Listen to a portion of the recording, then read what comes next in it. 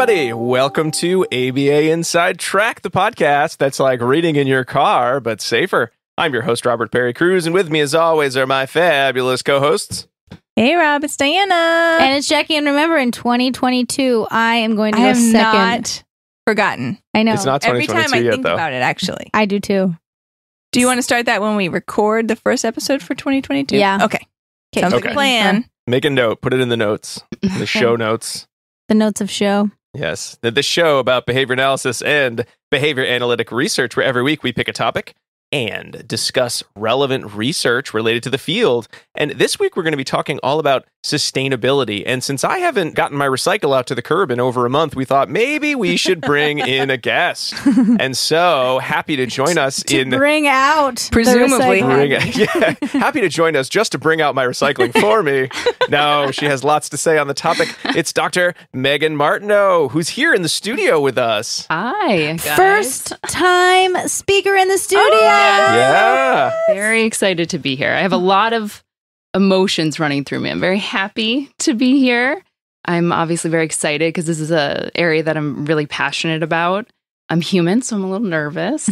But the other piece that is going on is I'm just like really proud of you guys looking around at the content that you've made and what you've done with ABA Inside Track. It's really, Thanks, especially girl. with the pandemic, of thinking about how accessible it is, the high quality of it, That's the why we diversity brought her. of the topics. It's really, I hope you guys are patting yourselves on the back every now and then because Thank you. That's nice. it's That's why really we brought her a on. huge contribution of but it's true. Whenever I listen to your episodes, I'm like, wow. A listener. Oh my God. Sorry. I knew somebody must listen to this. We keep Not doing it. only is she a speaker, but she's a listener as well. Hey, we know it's good for you, so why don't we all do it? Oh, that's so nice. Meg. We'll have to recycle some compliments Yes, later on the show. Yeah. We'll have to carbon neutral some positive statements. No. You've lost it. Now, in case anyone's wondering, we did do a previous episode on environmental sustainability. It was back number 27. Whoa. So way back in the archives. It was called It's Not Easy Being Green. Yes. In case anyone wants to go back and check that one out. But this is a different one, an This is a updated new one. Yes, this is. We're talking about 2 new articles, as well as Meg's, your experience in the area of sustainability and your level of expertise that you're bringing to our conversation. The beginning of the show is any indication. I don't have any. I've only recently started being forced, I should say, to do more environmentally conscious, engaging in environmentally conscious behaviors. So it's been okay. Has it been that bad? Has it been that bad? No, I kind of reading through the articles, some of the ones like, we've got to get to a habit as fast as possible. Yeah. I kind of reflected back, half these stupid namby-pamby recycling enviro-friendly threw away all our things are sandwich bags. habits now. I'm used to washing out my my reusable That's sandwich great. bag and our compost. The kids are all good at the composting. I love Yuck. It composting. I'm gonna sounds go- like Diana's been at work. Yeah. Although Dinah has yet to learn that she needs to turn off the fans when she is not sleeping next to the fans. They should have just stay on through the day. Touche. We're small steps. I really like Small that air steps. All about circulation. small steps. That's Small right. steps. Which we don't have in Yeah. this room currently. No. Yeah. Mhm. Dinah would like to turn the fan on right now. Sure would. And I'm sure the audience would love hearing it. So, Meg, before we get into kind of your more formal introduction, I just want to let all our audience know the 2 articles that we'll mainly be discussing. The first is The Recycling Solution, How I Increased Recycling on Dilworth Road by Keller, Journal of Applied Behavior Analysis, 1991. Can I just tell you that Keller always has the best titles? Well, spoiler alert, it's not the Keller you're thinking of. Oh, though. yeah. junk, it's not. But Junk. but He's, you know he's what? related, so it could be it could be genetic ability to create article titles. That is a great title. is. Mhm. It is. It's pretty to the point, Right? I would say. Like, I'm going to come to your house on Dilworth Road. We don't really know What the it is. generality of Sounds these like a findings, children's book however. road, too. Yeah, It does, outside of right? Dilworth Road. Yeah. He's like, where's my favorite place in the world? Dilworth Road. Title. To think that I saw it on Dilworth Road. Anyway, sorry. And positive reinforcement is just the beginning. Associative Learning Principles for Energy Efficiency and Climate Sustainability by Schneider and Sanguinetti from Energy Research and Social Science from 2021. That's Brand the one to new. read, That's man. the- I- That you know, is the one. I don't want to jump too far ahead before we get into like your introduction, Meg. But yeah. this article does everything I love in an article of like, I want to learn about a topic. I wish there were an article that just told me all I need to Yes. know about the topic. And yay, this one did. Yeah, they did an incredible job with this article. And the journal in which they published it, too, is really important for our field to expand kind of our message beyond just behavior analysis to a broader discipline. So I'd never even This heard is a of this really good article, one if this you're interested. journal Yeah, before. oh, well, this is a good one to get into because Okay. it's a non-psychological one with people with no familiarity with behavior analysis.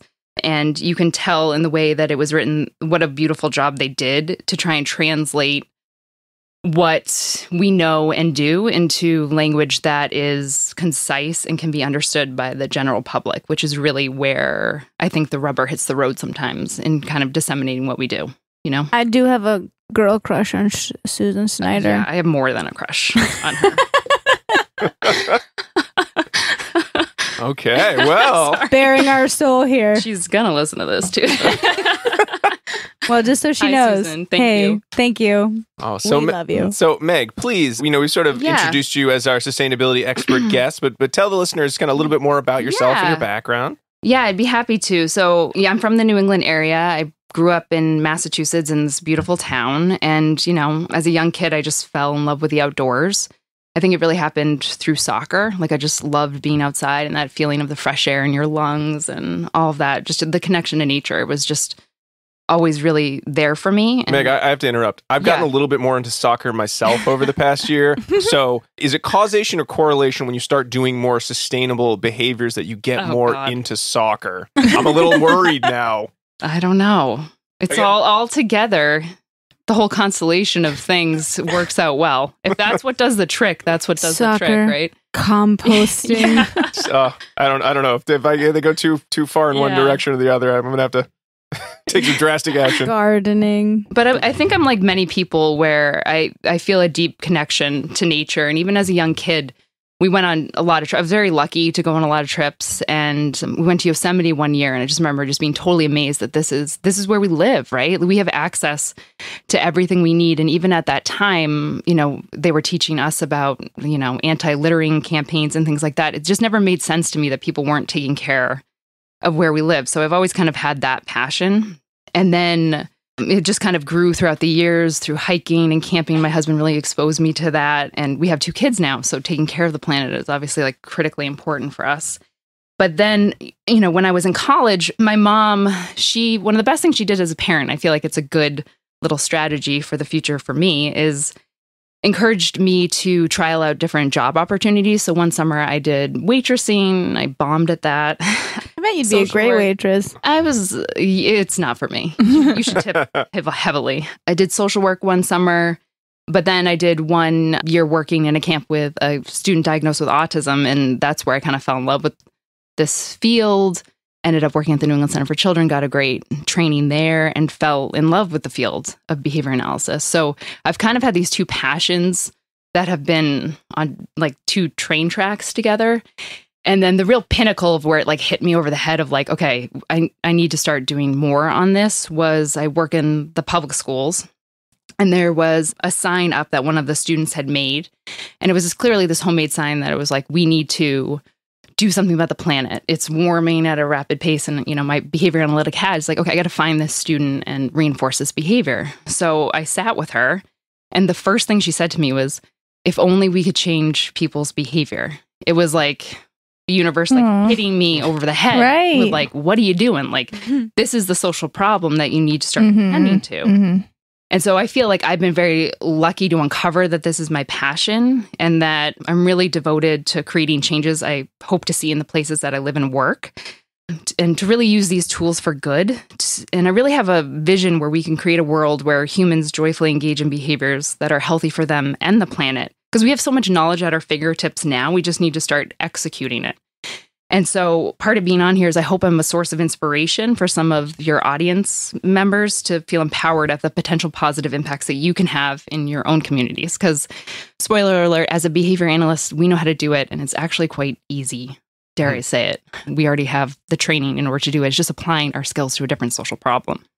And you did it in your public school. Yes. Yeah. I'll happy to walk through that I think story. you should give I think you should give a little I think that's a great place to start. Yeah. Yeah. So after I met with this wonderful student, we decided, okay, let's take a look. Like, what can we do in the school?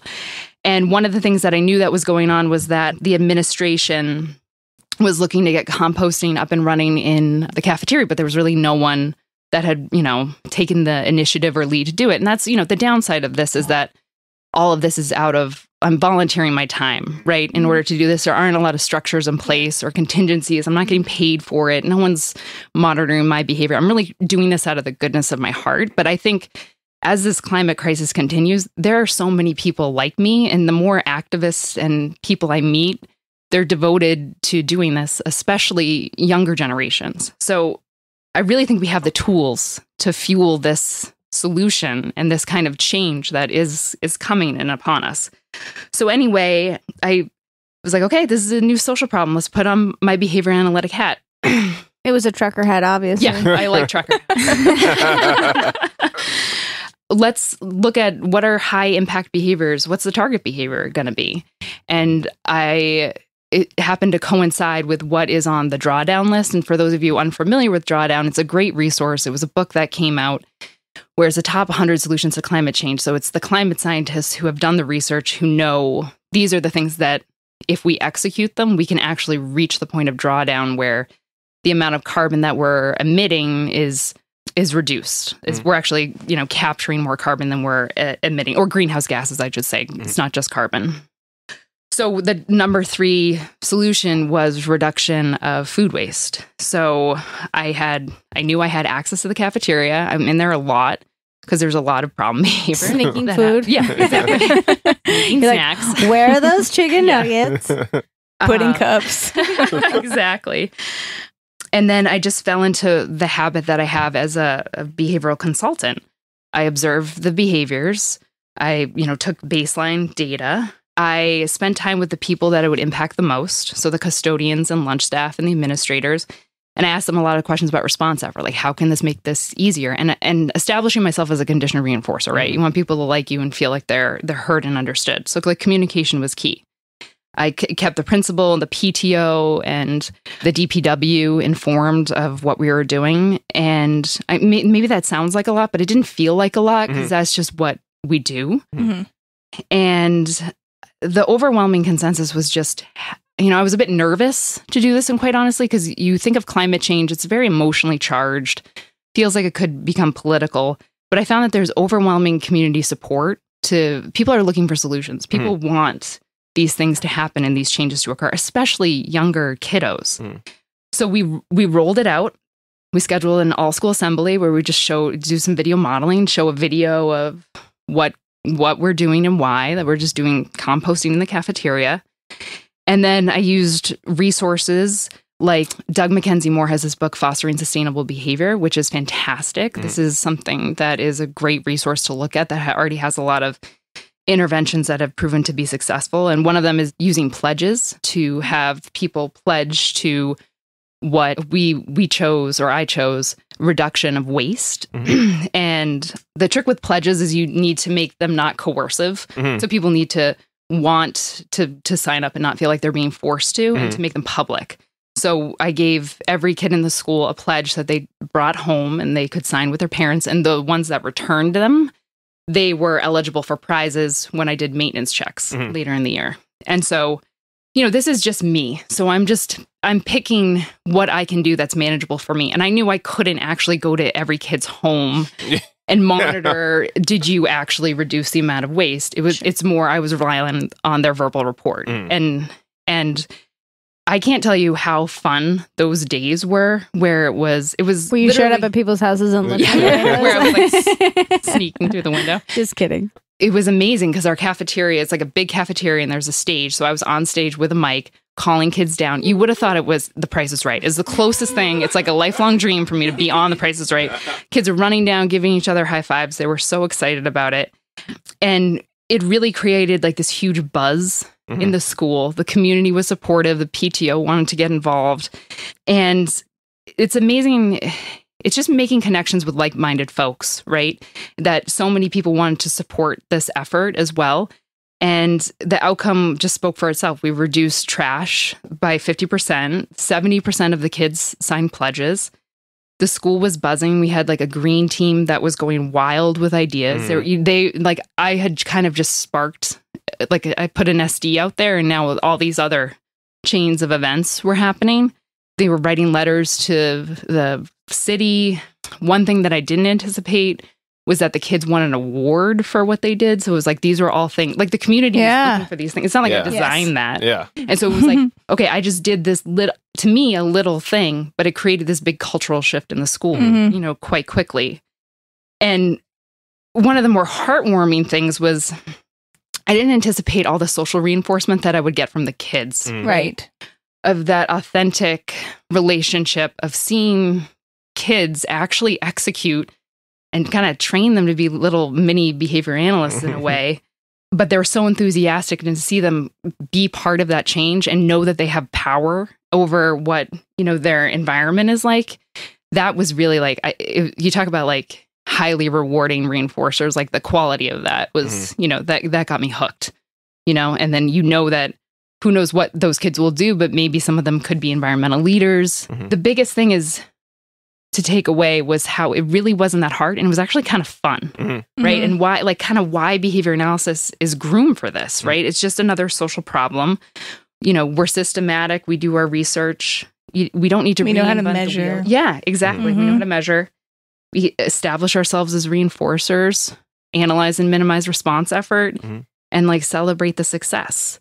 And they're dying for more stuff, you know? So I think this is an example of taking what we know and doing the best we can within our communities to make like a big change. And I hope to inspire more people to do the same. That's excellent, Meg. And I think gets to the heart of a lot of the sustainability initiatives, at least discussed in you know, the articles. I certainly don't have as much background information as you do, or I think any of you do, but really kind of reading through it, so much of it did get at the point of, it's not about, okay, everybody, we got to sit down, we've got to solve all the big, like, climate change. What are we going to do? Go, because that is one of those overwhelm. It's like, we're gonna bang this out the next hour. I'm gonna hope I'm dead before it's a real problem. Is actually what I think I'm gonna do. I'll die, and then I don't have to deal with it. So I'll just waste. It's more about, what are some small things? Because, like you said, so much of sustainability becomes this political issue. But why does it need to be phrased in a way that's political? If you ask, wouldn't it be great to cut down on food waste? I can't imagine there are lots of people like, no, we need more food waste. We need as much as possible. I think most people would say, that sounds great. I'd like to do that. What can we do? You know, they'd at least be interested, if not willing to change their behavior. Yes. There's no reason to get into politics. You can just, and that's been what's been recommended, is to actually just specify we're trying to reduce the amount of waste in our trash and teach kids about the waste stream. And we know this from Hefferline in the Schneider article too, that humans are influenced by their consequences and they don't realize it, right? So you don't need to convince people to do these things. You can just put these contingencies in place and it changes things. Like, for instance, like with that example at the elementary school, you know, there were some, you know, people who maybe would be reluctant to do composting, but because it was there, they're like, oh, this is what I do. Like, and then they just throw it in. You don't need to have a conversation about that, right? Like, we know how to change human behavior. Yeah. You just make it super easy. Right. I think about recycling in the town. That's what the recycling research says too. Yeah. But I do have just a logistical question. So before this, there wasn't any composting happening at the school? No.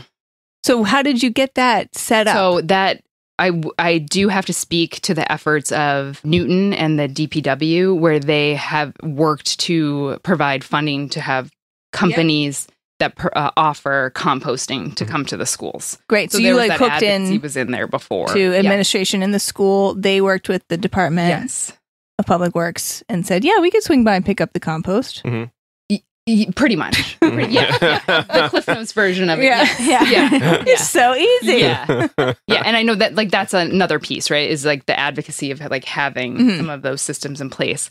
But I think there's so many behaviors with climate change, you can get lost in the complexity or you can embrace it. Yeah. And there's so many topographies of behavior that if you look at that you do have access to, that you don't need to have these big systems in place to actually just kind of hit the ground running. And that's what I hope people take away, is to maybe reflect on your own behavior, take a look at, just give yourself a baseline for 2 weeks. What are you doing on a day-to-day basis? What is the impact of those actions? And be realistic. Like, what is one thing maybe that I could change, in my home, just for myself, or in my community? And it's quite surprising. There's so many things that we can do. And it requires a commitment for the long haul on this. So that's why it's really easy to throw your hands up in the air and say, it's too big, I can't do it, I'm going to stop. Right? But that's one of the worst things we can do. And I've been there myself. Like, it's a common thing. There's a term for it called climate anxiety, where it's just too much, right? I love that they have a term for it. They're like, we're all feeling it. Let's just name it so we can get it out in the open and then move forward. Right. Yeah. Because really it's about selecting a behavior and then making that change, get it under habit. And that takes time, right? So you have to be graceful with yourself in this process. And then once you feel like you've got it down, then add on something more. Like you can't change it all overnight. Yeah. So Meg, when we talk about sort of sustainability research and work in sustainability, we're usually not talking about behavior analysis, though behavior analysis does have surprisingly a pretty robust history sort of in the early days, kind of the ecological movement back in the 70s. And then I guess we just decided it wasn't for us, or we changed our mind. I don't really... Got too hard. We had climate anxiety. I think, but back then they would have been thinking about, I think global cooling was the thing in the 70s. So that still could be climate anxiety. They just went the other direction, I guess. Like, it's getting too cold. I'm out of here. Where's my jacket? And it does feel like so many initiatives, not all initiatives, I don't want to paint with too broad a brush, because there's so many people, whether it's sort of, at the district level, at the national or global level, making, big changes. But it does feel like so many of the systems that get put up, it's like we made a lottery or we made a reward system and we put it in place and it helped with getting rid of animal waste or it helped with recycling, but it was expensive. So we stopped, and then people stopped recycling and we just sort of went on our merry way. It does kind of feel that, I don't know if it's because of lack of having behavior analysts, being a part of the conversation as much as they used to, or whether it's because it's become political. But so much of these initiatives are sort of about like a very, very weak understanding of human behavior. Like, they understand the idea of incentives and that's it. It's just economics, and then I'm out of ideas, and then we give up. I mean, do you see that when you're looking at a lot of these initiatives as well? Or is that sort of just what kind of gets more popularly reported? Yeah, I think you're really speaking to the point that the general population doesn't have a broader understanding of associative learning principles or behavior analysis, right? And that, we have been, within our own field, we have, thankfully, people in the 70s and 80s who have done a lot of work, but right now we're at a point where we really need to make the point and continue to push for more interdisciplinary research showing that the utility of what we're doing, right? And there was actually an article that came out very recently in 2020 in the Journal of Sustainability by Biglin et al. And they were looking at what I was just kind of describing at the elementary school, these community-based interventions where you're actually getting a reduction in greenhouse gases and monitoring for this data, right? And seeing whether or not you have an impact on the amount of greenhouse gases you're emitting. So looking more like more global, yes. Chemical outcomes rather than, say, behavioral outcomes. No, it's community interventions using behavioral tools. No, but in terms of measuring, when you said greenhouse gases, do you mean they were measuring like carbon emission, or they were measuring like how much waste they were sorting properly? This one, they were looking at electricity, refrigeration, or food, seeing the impacts of those. And I mean, the bad news is that there's no peer-reviewed experimental evaluations of community-wide interventions to reduce greenhouse gases involving these things. So I think people are doing what they can, right? And maybe with these small little pockets of research. But there's a group, I think it's called Values to Action, that they're really trying to make the case that there needs to be funding in order to get these initiatives in place to show that behavioral research is needed to kind of show, you can make an environmental policy, but are people going to actually follow it? right? Well, and does it have an actual impact in the community? Yeah, and even when they do, like I know recently I saw some ads talking, and they were like the kind of the ads you usually think of when you think of ecologically sound principles, and it's like, oh, it's a lot of clear water, and like children saying, well, you've got to help us, the things that make you feel kind of those Pavlovian responses I think I actually mentioned in the Schneider, oh, you're tugging at my heartstrings, I feel so bad. And then I'm looking, it's like these businesses are going to do the best they can. And I hear businesses and environment, I'm automatically very skeptical. Mm-hmm. And then I think it was like Amazon is doing, I'm like, I don't trust anyone involved in it. And they may be doing, amazing work, but it just doesn't feel like any positive, sustainable principle is going to, the reinforcers just won't be there for most businesses, because it's so much of what I think I see as, from my limited knowledge, as potentially damaging to the environment has to do with more kind of like larger corporation behavior, which again might be true, but also might be dangerous in that it's like, well, there's nothing I can do. There's too many big businesses. I'm just one person. I can't change my behavior, or it won't matter. So, it feels like we're dealing with a lot. I'm getting anxiety. I'm getting sustainability anxiety. I'm sorry, everyone. Yeah. I'm bringing us down. Okay, I know. Bring it back. Take a breath. There's a lot there to unpack. You're not wrong about any of that, right? That it's like corporations need to be held accountable for what they're doing. And I feel like a two-pronged approach, right? You need to have that, but also realize the influence of changing our own behavior, maybe a bottom-up approach, as I would describe it. That too much of what I worry about is people end up falling on this line of relying on government in order to implement a thing. And I think that's very dangerous, right? That we're waiting for someone else to solve the problem. And Susan, in her article too, talks about embracing this bottom-up approach about what we know about ubiquitous things about human behavior, and we haven't gotten into all of what I hope to talk about today, but one of those is just the influence of what our individual actions have on the people around us, right? And how many people are actually doing that now, and not to discount that, because it's very easy. We're humans. Our brains are wired to attend to negative information more than they are to positive information. So it's very easy to shut down when you start thinking about this.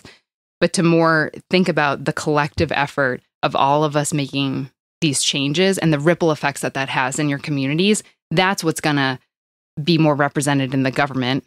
And then the corporations, I to be honest, I don't have an answer for that, because it's the same type of thing. I find some of those commercials distressing, as well. What if we called it like a butterfly effect or something? Yeah. I mean, I'm just thinking off the top of my head. Just kidding. Yeah. But yeah, it really should be happening on all levels, right? Yes. Yeah. One of the things I was hoping we could talk about is awareness-based campaigns. When we talk about like being mischaracterized of behavior analysis, is that many well-intentioned activists and researchers are continuing to focus on what are the aversive consequences of climate change. And as I've kind of jumped into trying to work with political, or environmental organizations, everyone's coming to it the best of intentions, right? Like, and their assumption is, if people know about this, if they know that the air quality is bad, they're going to change their behavior, right? But we, in our field, we know, like, knowing doesn't equal doing. Like, I know that I shouldn't eat peanut butter cups, but like if they're in my house, no, you gone. So that's delicious. I mean, you can occasionally eat some. Yeah, I heard. Yeah. I don't need to know more about the nutritional value of. We're a bunch of enablers here. You're not going to. And the awareness-based campaign, I'm worried with that about like two kind of things, that it's not an efficient use of time, and there's growing support for solutions to climate change, and it's even more prevalent among younger generations. And the other is this ostrich effect, where it's this well-documented idea that people stop attending to information because stimuli are too consistently aversive. So you think of like an ostrich putting their head in the sand to remain safe, or avoiding looking at a bill that comes in. I'm the queen of this. Are you? Oh yeah. I think that's. I hear what you're saying, Mary. I mean, I can't think of a single headline or ad campaign about environmental change that hasn't just immediately made me feel like, well, either someone else sounds like they've got a good handle on this, I'll just keep doing what I'm doing. Yeah. There's no need for change.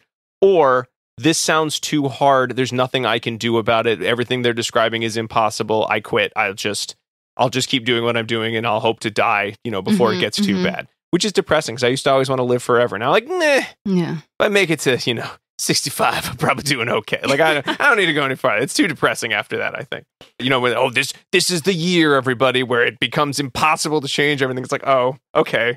That's sad. When you're talking about the Intergovernmental Panel on Climate Change, it just feels 2030. very, like, you're right. Like, if you came out of that panel saying, everyone, here are some solutions we came up with that you can do at home. It's, tell me those solutions. The response effort sounds low, and in many cases is low. But when it's just, here's the bad news, don't you want to know the bad news? Like, no, I don't. I'm just going to tune. No, thank you. You've made this whole swath. Right, it's avoidance. Whole, and not just avoidance of, I think, the one report or the one article, but it becomes, you start kind of, anti-pairing with the entire movement of like, I don't want to hear anything about environmental anything because I know I'm just going to get yelled at and I know I'm just going to be told that I have to change all my behaviors and I don't think I can do it and there's nothing I can do anyway and everything's doom and gloom. And you sort of just, again, I'm getting my climate anxiety. It's coming through.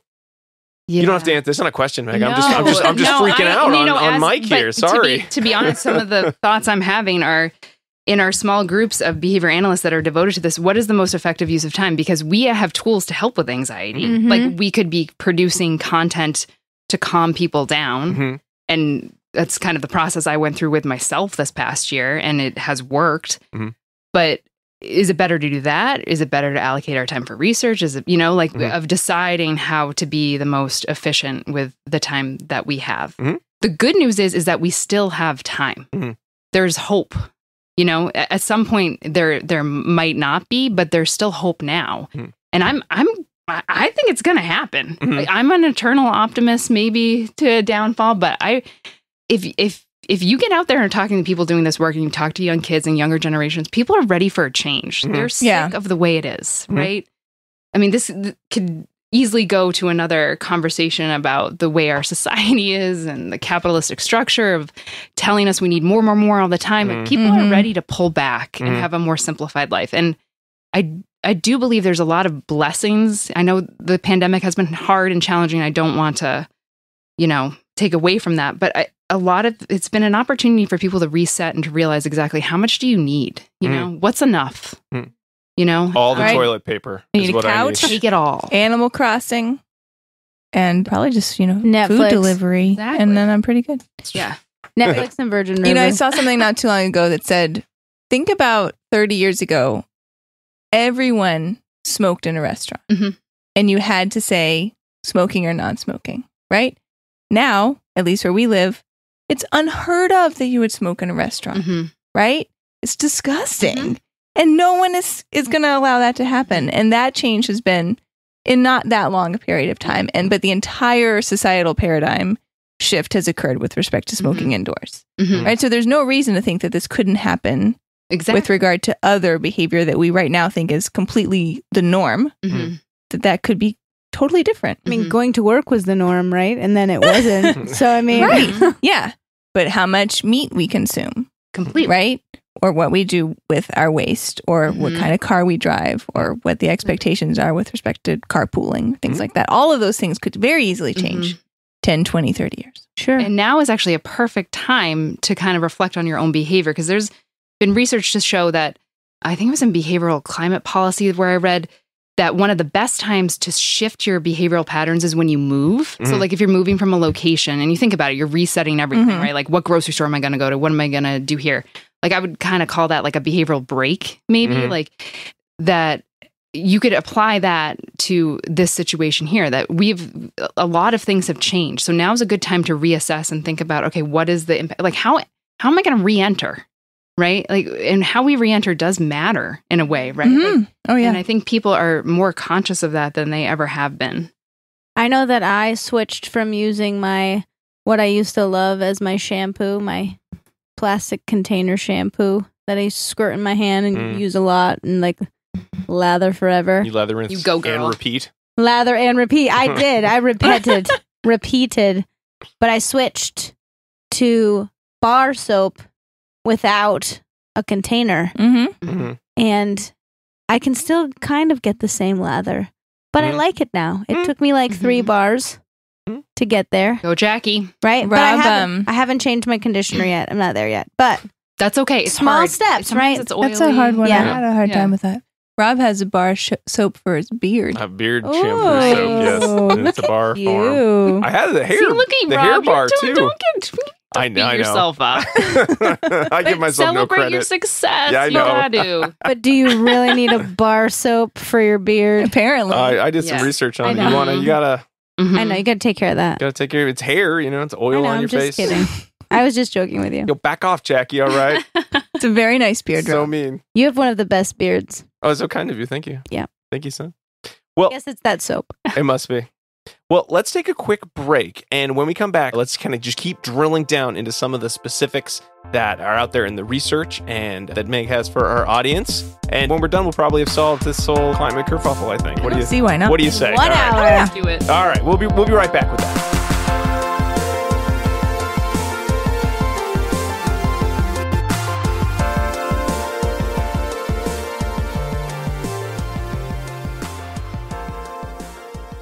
Do you want to be a BCBA? Sure, we all do. Now you can come to Regis College in Weston, Mass. to get your graduate degree. Choose from any one of these courses. Masters of Science in Applied Behavior Analysis. Masters of Science in Special Education. Dual degree in Special Ed and ABA. Or be eligible for your postmaster's certificate. You can complete your degree and be ready to sit for the exam in 2 years. And our 2017 grads had a 100% pass rate on the BACB exam. Come enjoy practicum placement support, ethics mini handbooks, PhD level professors, small class sizes, and a service trip to Iceland. If interested, don't delay. Supplies are limited. Learn more at regiscollege.edu. Again, that's www.regiscollege.edu, regiscollege.edu. One more time, www.regiscollege.edu. See you there!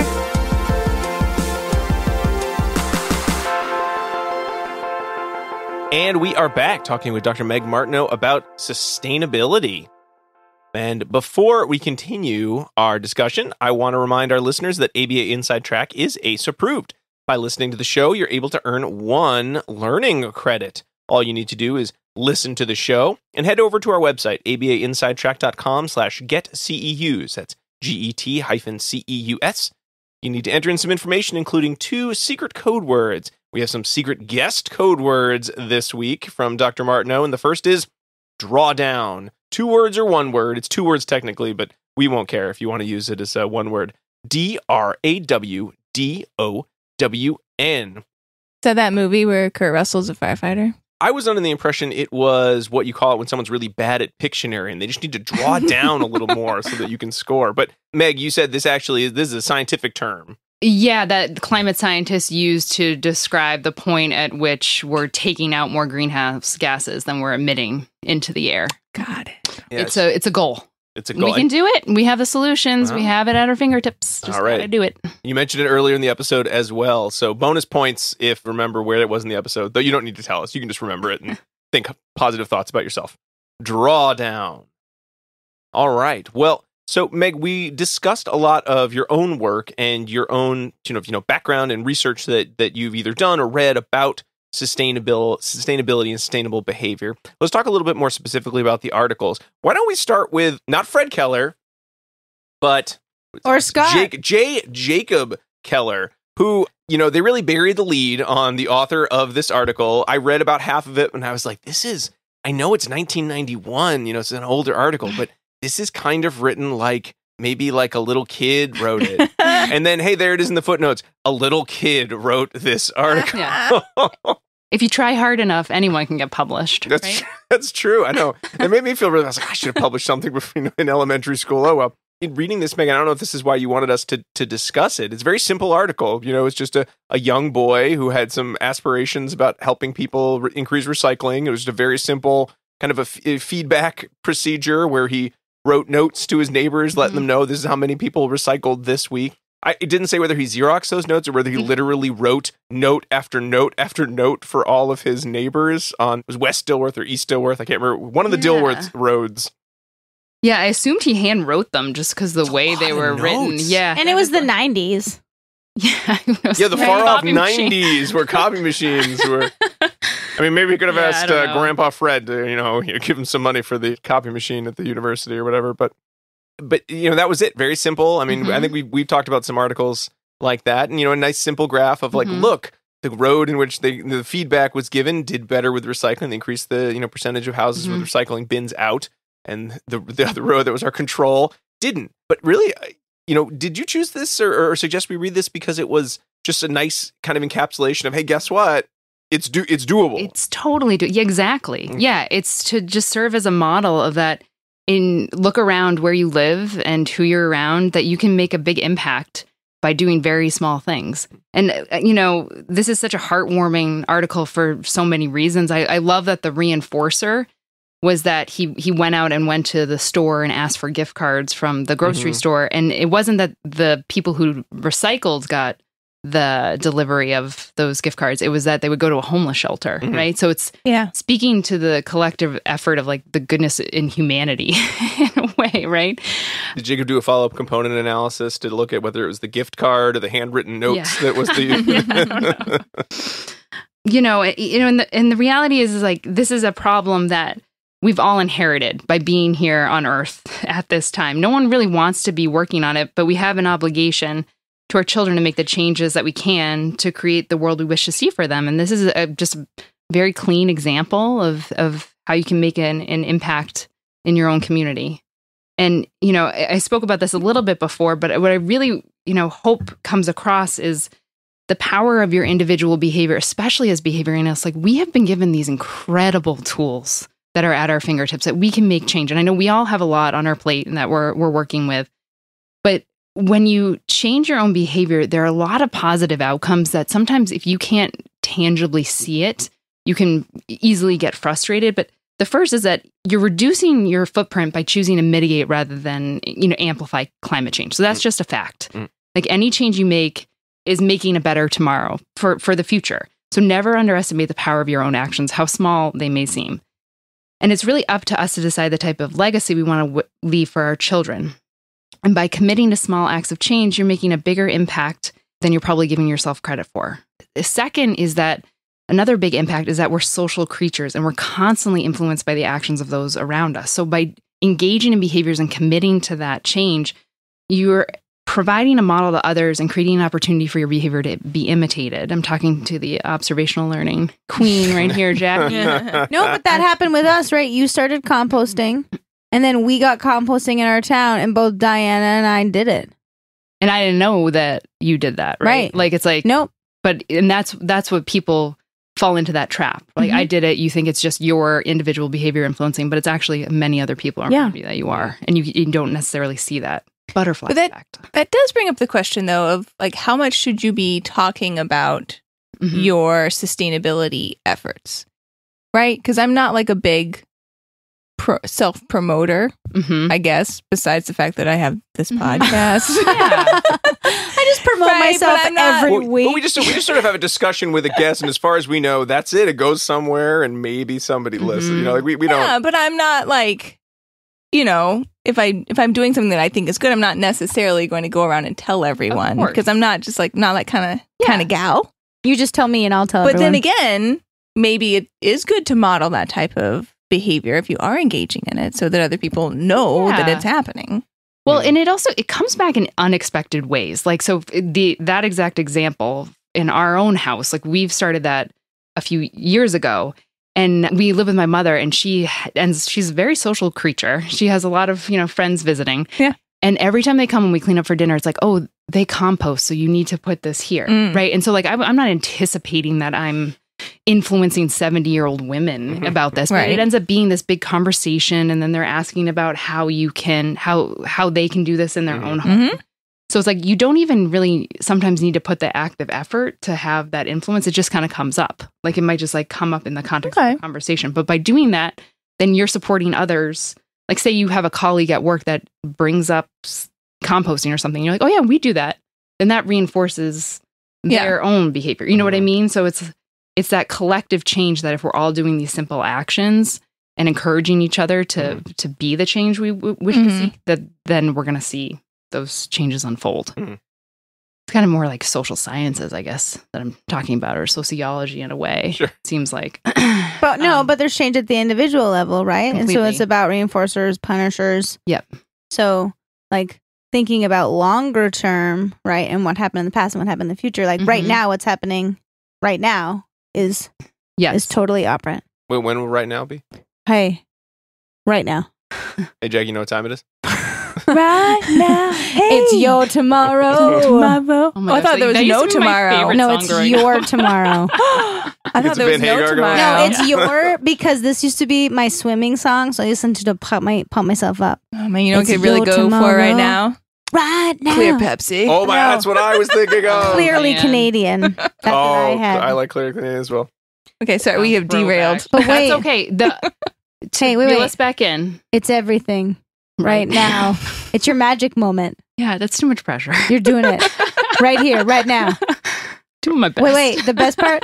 It means everything. Everything. Yeah. But to reel it back, like think of maybe another behavior that's more observable. Like if you're going to a coffee shop for the first time and you've never used a reusable mug before, and you're bringing it up, and you have all these internal questions. You're not sure, are they going to take it? Do I get a discount? When do I tell them? What's the size matter? All this stuff, a little anxiety. And then you just dive into the, interaction hoping for the best. Versus if you entered that coffee shop and the person in front of you had used a reusable mug. Like you could watch that whole thing unfold, right? Yes. And learn through that. You can use reusable cups now at Starbucks. They're back? Post-COVID. It's back. Yeah. Good. Yeah, I have a lot of anxiety around those types of questions. I think a lot of people do. Yeah. Yeah. And it's like, who do you ask these questions for? So it's, I guess my point is like, you never know if you're that person that has committed to that change of like, okay, that's the behavior that I is tangible for me. I can keep a cup in the car or whatever. You never know who you're inspiring to act. Right. So I think it's very powerful. Yeah. So Meg, I think a lot of the recommendations and discussion points we've had so far really focus more on the individual or very like small social unit level. When we start talking about scaling up or working at a district or a neighborhood or a city or town or state, national, whatever, global level, we do start running into a lot of problems. And I know one of the things, that I kind of was thinking about in reading the Schneider article was how much changing behavior did seem to be like, could we just, should we be thinking of sustainability and sustainable behavior as, both the positive but also the negative? What are the kind of anti-sustainable behaviors? And could we do, like an FA of like, well, what are the barriers to changing behavior? What's maintaining this behavior? Now, we were talking about businesses before and the idea of, well, a lot of kind of eco-unfriendly behavior that a business is going to engage in probably has a financial incentive that's maintaining it. And, maybe that's where a government, not that we want to rely on government, maybe that's where, bigger change or, big picture change might need to go into it. Do I oversimplify the situation when we think of it as just one more behavior? Is it too complex to do that? Yeah, well, I think, our discussion has been talking about kind of smaller scale behaviors at the individual level. What you're getting at is like corporations and businesses, and that's a whole other arena that, I'll be honest, I'm not as fluent with, and how to influence that. There are programs that I know Harvard has a sustainability program that you can get master's degrees in like climate policy and being sustainability directors in corporations. I know like another big thing at the individual level that you can do is to try and divest your retirement savings away from some of these corporations. And there's a lot more companies where the designation is called ESG. I think it's environmental, social, and something else. Justice, but with a G. Yeah. Where you can elect to put your money into companies that are committed to actually being a positive change. And there's a lot of like grassroots things like Robinhood. They did something recently. They're a hedge fund that they were able to like, I forget what company it is. That'll drive me crazy. They were able to take the leaders out of the organization at like the grassroots level by like not investing money in them. So there's a lot of power that individuals have, even though sometimes you could feel powerless thinking about you versus Amazon, right? But I think the other part of your question was the simplicity in which we look at behavior. Yeah, I mean, when we talk about kind of eco-friendly behaviors, are we talking about behaviors that, one could just, I mean, like the way you described, composting in your district, it was, observing the behavior, you're getting a baseline, you're looking at what's the response effort for the new behavior, what's maintaining the old behavior. It sounded so simple. And I think we've kind of come back to like some of these pieces are really simple. Or do we, when I'm thinking about it, it's like, it's just like any other behavior change process. I mean, am I oversimplifying it, or am I diminishing the work you did? No, I don't think so. I think that's why we're primed to help with this. The beauty of this is that you can look at any topography of behavior where that is considered high impact, meaning that you're reducing the amount of greenhouse gases in the air. And so there's a number of different areas of behaviors that you could select to target. It's not just, I think, we did composting. A lot of people talk about recycling and composting as being environmentally friendly, but that doesn't necessarily equate with reduction of greenhouse gases at the level which we need to see. So I want to make the point that there are a lot of other avenues and behaviors that we need to help shift, like, riding in your car less, stop idling in your car. Like, that's a pretty clear one of where you're pumping carbon into the air, unnecessarily. Right. And I don't know if it was you that told me this, Meg. It might have been, but, I think we're all familiar with the green triangle and reduce, reuse, recycle. And I've always thought of it as like a circle, right? Like, you can choose your own adventure, right? Like, pick from any of these, but it's really intended to be like in a list. Like, first we should try to reduce. Then we should try to reuse what we already have. And then the third choice below that would be to recycle, because it's less energy efficient than the other two options. So for me, that kind of helped me reorder how I was thinking about completely what I'm doing, my behavior. Yeah, because the reduction of your personal consumption of goods is massive. Right. If you can stop, and there's you're looking at your individual behavior. Everyone behaves differently, right? So it's not like there's just one behavior for everyone that if we changed it, it would work. Yeah. But it's looking at like your own personal consumption habits, whether it's you buy a lot of clothes or you're buying a lot of plastic toys off Amazon. Do you actually need that? Like, could you get it off of FreeCycle instead? You mean those Hatchables that I just bought? Just kidding. The tiny little ones you like destroy. Just in give 1 minute. To someone when you're done. Yeah. The 1 minute you break the egg and then you throw the egg away. But I think we were, people think about like what are some of the green behaviors that people can work on, and it really needs to be individualized. And I really highly recommend looking at the drawdown list, because there's so many things on there. And one piece that we haven't really talked about is there are a lot of things tied to social justice and climate justice on there too. Like, these are so intertwined that if you're working on many of those solutions, you're also working on climate solutions as well. So it's really kind of whatever hits close to home. Well, kind of moving over to a little bit more on the Schneider article, I sort of teased at the beginning. I did love that, as for anyone who's sort of like, I'm going to dip my toe into sustainability and sustainable behavior, as just a really nifty. I feel like I'm discounting all the work that went into it, but just really great kind of summary of like, here are some of the ways that, here's how reinforcement plays into changing behavior. Here's how a variable schedule could. And, I think some of the suggestions in there, especially if you've been in the field for a long time or you've read on the topic, feel like, yep, that makes sense. But so much of it does get into the intricacies of human behavior that I like we talked about, don't always come through, I think, when just, an initiative gets tried. And this is true about a lot of initiatives in a lot of areas outside of just sustainability research. But let's just do an initiative and it sounds good. And as long as we use reinforcement or we use an incentive, we're going to see change, and then kind of missing a lot of the other components that we discussed. And like you said, in composting in schools, there were some reinforcers for some of the children, but you specifically chose a schedule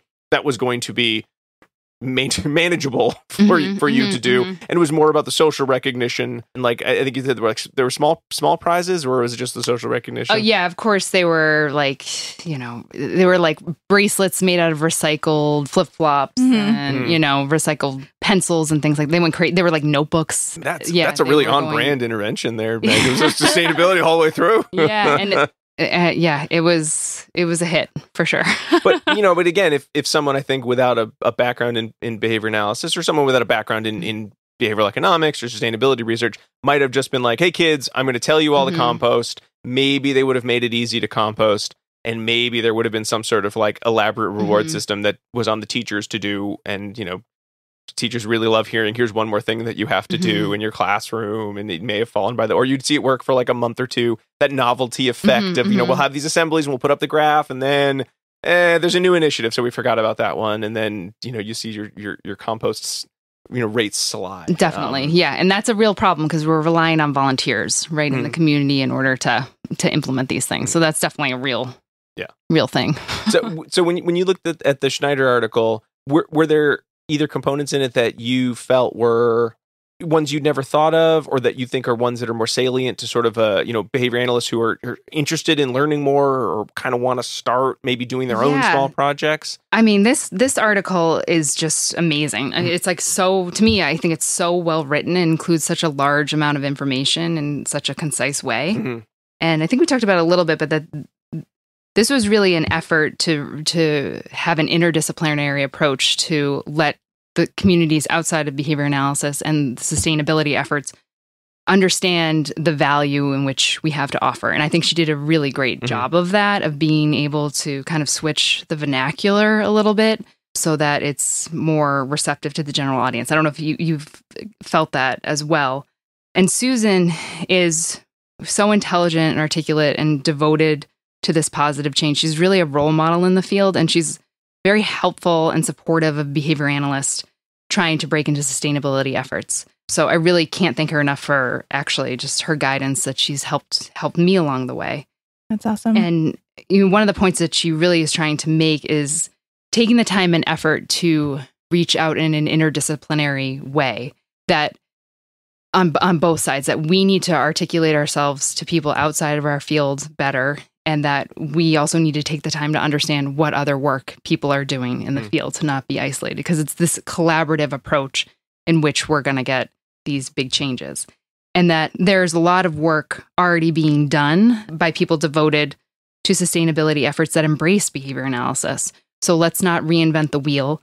We don't need to have this fine, polished thing. Let's just kind of do what I did in Newton and just do the best we can and create that shift, because there is a time piece to all of this, that we need to start working on this. So one of the big resources where she's made a lot of connections is with Doug Mackenzie Moore, the book Fostering Sustainable Behavior. She's working on trying to get him to ABAI. And Jay Kaiser, I hope I'm pronouncing that right. He has Tools of Change, which is a website with a bunch of resources about these community-based interventions. So if you want to do something and you're like, I want to work on this specified thing, you can go to these websites and look up what have people done. It's a community. It's like a network of, here are some of the systems that are, really helpful in order to do that. And so this article, I love it. I'll just go through and I'll be like, wow, you can riff on anything, right? You can pull something out and be like, wow, this is so applicable to this problem.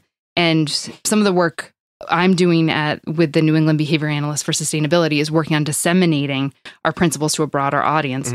So trying to flesh that out through blog posts or presentations, I feel like this is just a really good resource for both people wanting to learn more about associative learning and for our field as well, for people working on the efforts. I did find, I think talking about sustainability and book on sustainability, that definitely piques my interest and is one I'd like to look into, because so much of the article really gets to kind of its concluding points on looking at how are we creating sustainable habits. It's not just about what are the trick little interventions we can throw into place, and aren't they fun? And look at that, we changed one behavior for 2 or 3 months, and let's hope for the best, and then we moved on to the next one. It really is about how are we creating the habits. The green habit definitions maybe not quite as precise as I would have liked, the idea of, it's a behavior that occurs with little or no conscious awareness. And, okay, that's in the article. It's a quote. I'm not getting mentalistic on y'all. But really, that does get at so much of, I think, when I think of sustainable behaviors, the ones that I know I personally have gotten, some social reinforcement from, or even just enjoyed, dare I say it, enjoyed engaging in were the ones that they just came. I don't remember whether it was Diana said, hey, let's do this, or it became easier to engage in the new behavior, or I read something about it and said, hey, let's give it a try.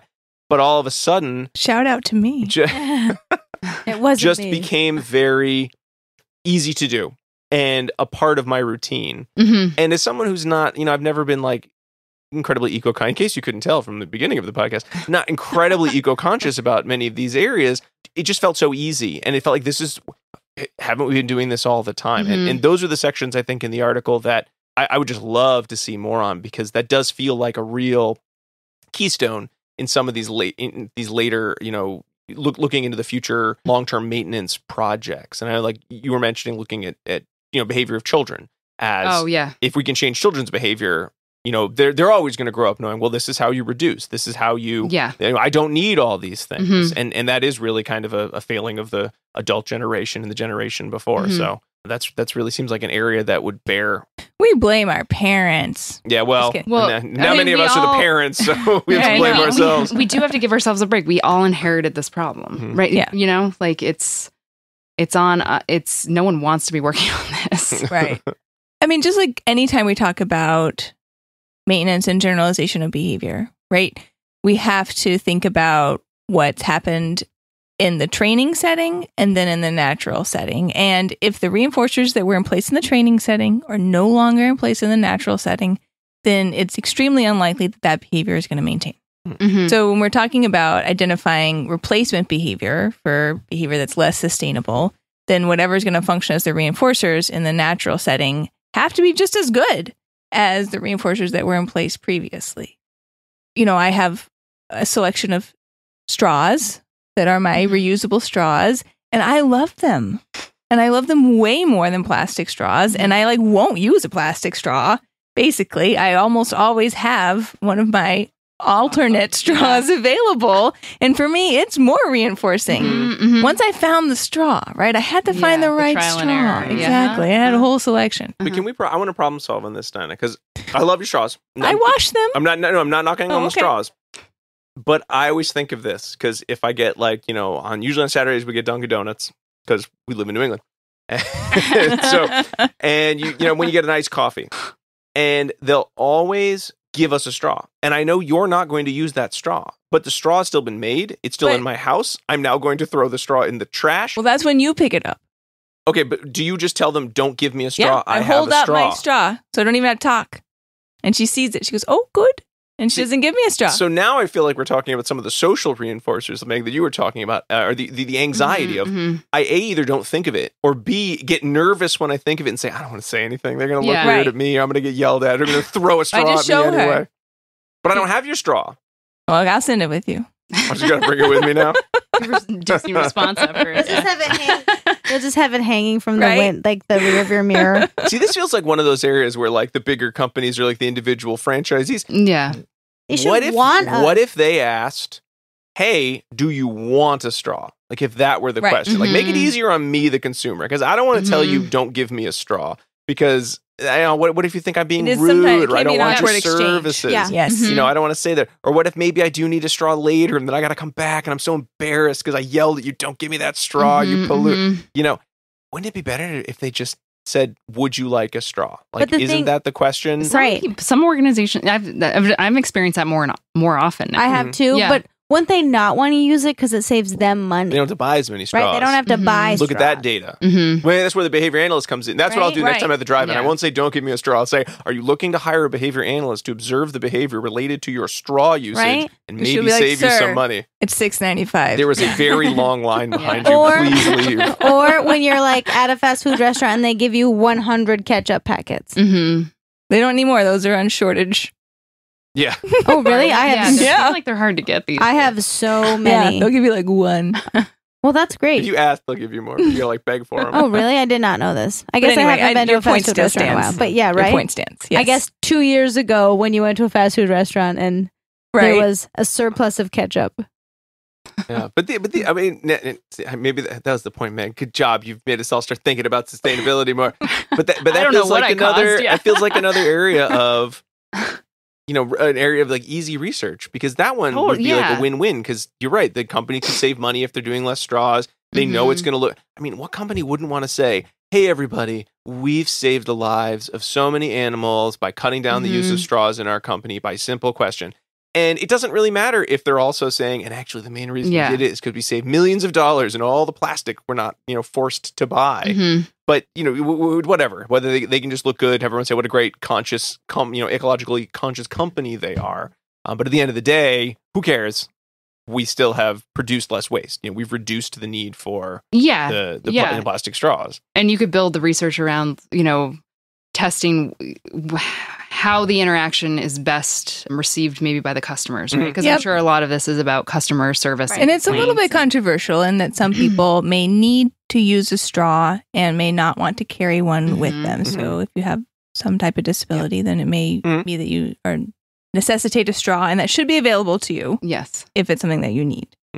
So we wouldn't want to eliminate the option, but maybe there could be and I also feel a way that someone could ask if you need it. Automatic behavior when you're trying to like churn out orders to just be like, it's an iced drink. I grab the straw and I hand them, because I'm sure they probably didn't give someone a straw once. And I'm sure the answer wasn't like, oh, could you please give me a straw? Or, oh, what an environmentally conscious employee you are. They probably got yelled at.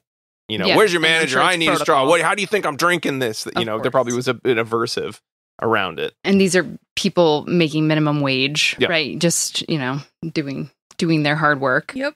Yeah. Well, now we've made something that sounded so simple sound so complicated all of a sudden. Not impossible complicated, but like thoughtful complicated. Like put the time in and I bet we can come up with the solution. Yeah. If we were really focused, we could put our brains around how to design a study to figure out what is the most effective the most effective way to reduce the amount of straws that are delivered in like a drive-through. I know Jackie and Diana could do it. We actually had that idea I had already. it all set up and then COVID happened. Yeah. Did you? It was going to happen at our coffee shop at our library. Wow. So maybe someday. Yep. Full disclosure, I just read that proposal and I stole it. No, it sounds like my great. Rob was No. I vaguely remember now you're mentioning we didn't even get to IRB. Yeah. Rob was the IRB reviewer. He's like, that's a great idea. Stealing it. No, I said, terrible. No, can't do this study just so I could keep it. Yeah. So that's awesome. Just kidding. I hope you're able to pick it up someday. Yeah. Someday. So, Meg, before we wrap up, is there any other section in the Schneider colleagues article that you feel, deserves additional attention from listeners, if they're picking this article up to look more into the research? Yeah, I would point to delay discounting because it represents the process underlying sustainability issues, in that our everyday behavior is more likely to be influenced by immediate consequences rather than long-term removed consequences. So it's really a scientific reason why we're not acting on climate change. You wrote a whole blog on that. Yeah. And check it out. Really segue, good. Jackie. I know. All right. Well, so delay discounting. We've talked about a lot of the principles. It sounds like we're ready to talk about them all in a summary we like to call the dissemination station. I thought we made that up, but someone else made it up. What? Dissemination station? Yeah. I think we made it up. I don't know. I think we might have made it up. Who else made it up? I kind of thought that we were going to slide on in here on an electric train this time, though. Oh, right. Oh, yeah. Not a coal-based train, right? You can't even hear it? No, you can't even hear it. Here we go. Silent. We're here. Whoa. Well, I want to be on one of those maglev trains that goes, hundreds of miles an hour. We've made it. Now I've plugged myself in to a solar panel.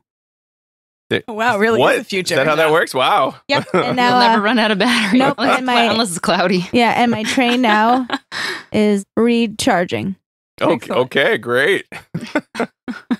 So, Meg, we've discussed, so many areas of action. Are there any in particular that you want to make sure, if the listeners thought of, had one thing, that you incepted into them after listening, that they're going to go change their sustainability behaviors tomorrow, what do you think would be the most important, whether it's a behavior or something they should learn about? Well, I think if I'm talking to the behavior analytic community, I would recommend that they look at their surrounding community and make a data-driven decision on what would be the most impactful thing to do. Mm-hmm. Really, the basics of integrating ourselves into environmental groups and in our communities, of simply doing let's like sit down and figure out what is a high impact behavior that we all agree that we want to work on. Doing that is like the best way to like get started on a project. And if you can do that, then it's a really efficient use of everyone's time, right? And you know that you are causing a positive change in a way. And to that end, just want to restate that as behavior analysts, we're so empowered. We have the tools, the knowledge, and the skills to change behavior. And whatever your interest is in behavior analysis, there's a need within the climate change community to pursue that question more. And so I hope I've inspired some people to act and to join us in being part of the solution and not, continue to be part of the problem, but to be easy with yourself in the process, because this is a hard, complex problem. And so find your group, find your community. If you don't have one, please reach out to us at the New England Behavior Analysts for Sustainability. If you want to find us easy, I love the good old Google. I find that's the easiest. Google. Search New England Behavior Analysts for Sustainability. But you can find us at sustainabilitynewengland.org, and there's a link to contact us. We haven't talked much about this group, but we're a group of behavioral scientists dedicated to creating a more sustainable world. And we're really a verbal community committed to integrating behavior analysis into sustainability efforts. Because we know the more we talk about this, the more likely we are to commit to action. So our goals are really to integrate behavioral practices into our communities where we live, work, and volunteer, and also to disseminate behavioral principles, not only to our behavior analytic community, but to those outside the field as well. So we've presented at multiple conferences. We have a blog that you can follow. It's so awesome. Thank you, Jackie. We're on LinkedIn, Instagram, and Facebook.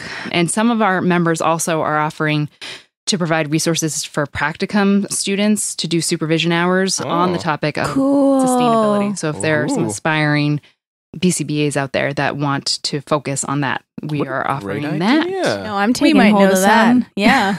Oh, wow. Maybe 20. Yeah. Everyone's interested in something and you need those hours. Why don't you pick something that's not, the only games in town? There are a lot of other areas to look at. That's excellent. Mm-hmm. And so we're looking to expand our reach and get the word out to more people through social media, and a wider representation of different communities too would be great. So, and we'd also love to hear about what other people are doing at their individual level to connect. Ooh, I just love that. That's excellent. Of what you've done there. Oh, thank you. And I love your blog.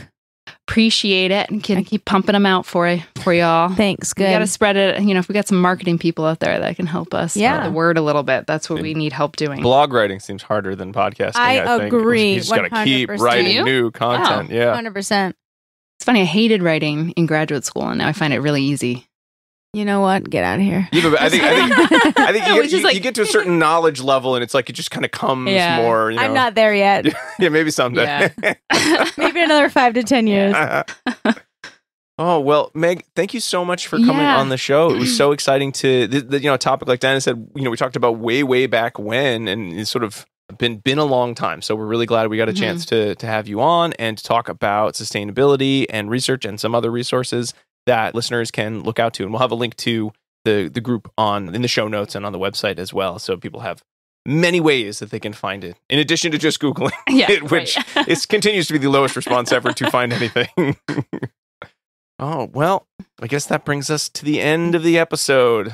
Thank you so much for having me on. Oh, it was our pleasure. And the nice thing about podcasts is you don't really need to reduce too much. You just go forever and it only uses whatever electricity you need, I guess. But that's a renewable resource. No, it's not. I'll recycle your time. I don't know how I'll do that. My time could be recycled. Get a time machine. All of that crappy TV that I've watched in my life, I would recycle. There's a reduce. That's a reduce right there. No thanks.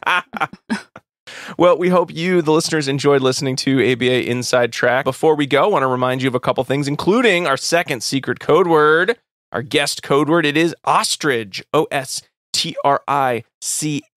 Ostrich is a large, flightless bird that lives in... Where's an ostrich live? I don't know. But to their defense... South America? Can I just say something about ostriches? Sure. Because I looked it up. So people talk about them putting their head in the sand, that they're not looking. That's not what they're doing in their defense. They're pretending to be rocks. Oh. So that predators don't see them. They're pretending to be rocks? They've been mischaracterized. Yeah, they're just being like still, like it's Jurassic Park or something. One time, my dog escaped from me and ran into Franklin Park Zoo in Boston. which is kind of hilarious. And I had to chase after her into the park. And when I got into the park, she was being chased by an ostrich. Wait, how did the ostrich get out? It was just walking around the park. It was like one of the free roaming birds. No, ostriches are scary. Aren't they kind of mean? Yeah, maybe it was a peacock. They're very different Great. birds. Don't worry. Peacock. Sorry. Maybe they are African. I'm not actually sure. I think they are. No. An It's a African peacock. animal. I got them mixed up. But anyway, But don't the keyword. The keyword is ostrich. Ostrich. Not peacock. Peacock already was a I word. thought you were solar powered. Yeah.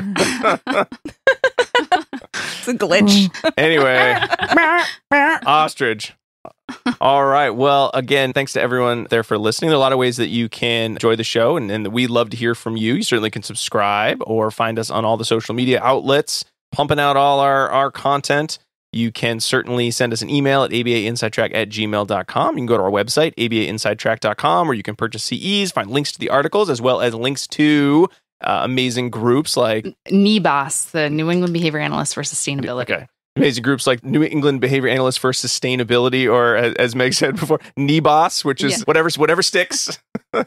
What I love is my episode. I've been listening to a podcast recently, and they say, or you can leave us a 5-star review.